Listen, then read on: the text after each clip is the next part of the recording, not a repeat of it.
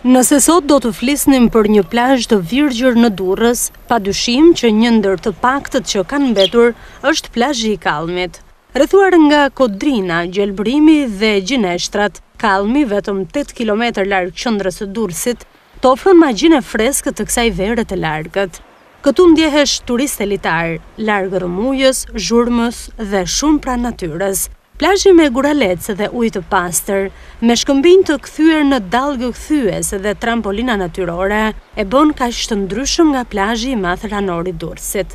Është plazhi më i pastër, por kjo nuk do të thotë që është më i frekuentuari. Pasi të shijosh këtë ambient kaq mbretëlënës, duhet të mendosh mirë dëmtimet që mund të pësojë automjeti. Konsiderohet si një nga zonat më të bukura që ka qyteti bregdetar i Durrësit, por mungesa e investimeve si dhe degradimi i infrastrukturës ka bërë që kjo zonë mos të ketë pothuajse asnjë frekuentues.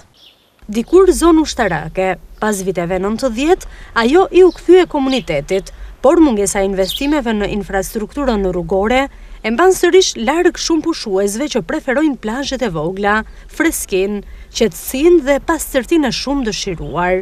Në strategjinë e zhvillimit afatmesëm të qytetit të Durrësit, Kallmi konsiderohet si zonë e turizmit elitar. E shndruar në moshkrinë e blertë të qytetit, Kallmi pret dhe lëngon çdo ditë si pasojë e mungesës së infrastrukturës, ndërkohë që për të gjithë adhuruesit e kësaj natyre, lajmi i keq është se përsëri do të përballen me të njëjtat kushte përgjatë kësaj vere, pa ndryshimin më të vogël, përveç se rënimit të tejskajshëm të infrastrukturës.